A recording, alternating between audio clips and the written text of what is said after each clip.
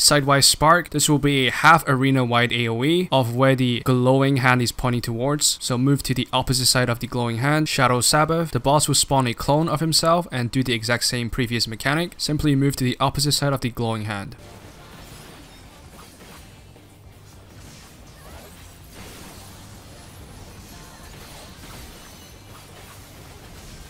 Wicked Jolt, the boss will start destroying 3/4 of the arena. Move to the area that is unaffected.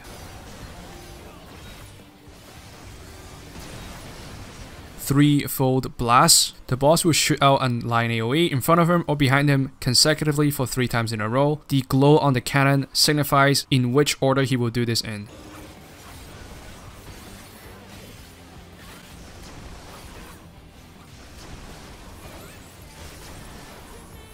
Followed up by Fourfold Blast, exact same mechanic, but this time the boss will shoot 4 times in a row.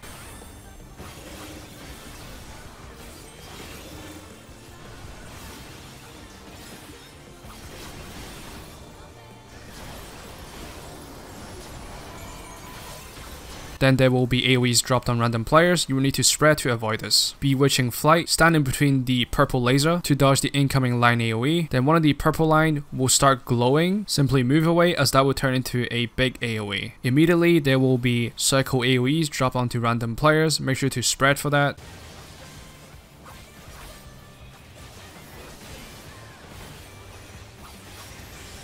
Shadow Sabbath 2. This time the boss will quickly spawn 4 clones of himself in the cardinal positions. Keep the camera still facing north or south and pay close attention to where the glowing hand is facing, then dodge accordingly.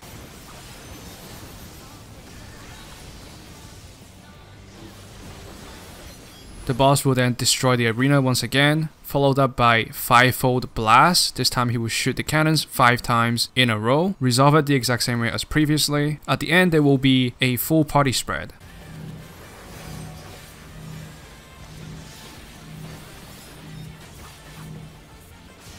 Bewitching Flight 2. There will be 2 sets of lasers to watch out for. Identify the safe spot from the first set of lasers and then look towards the second set of lasers.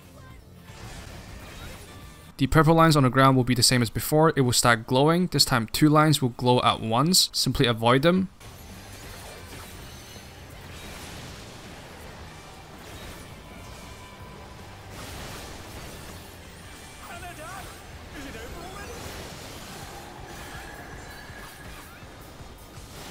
Witch Hunt. There will be a bunch of telegraphed small circle AoEs on the arena. Simply stand next to the very first circle AoE and the moment it goes off, walk into it immediately. Wicked Hypercannon. It is a party stag. The tank will shoot out a beam non-stop.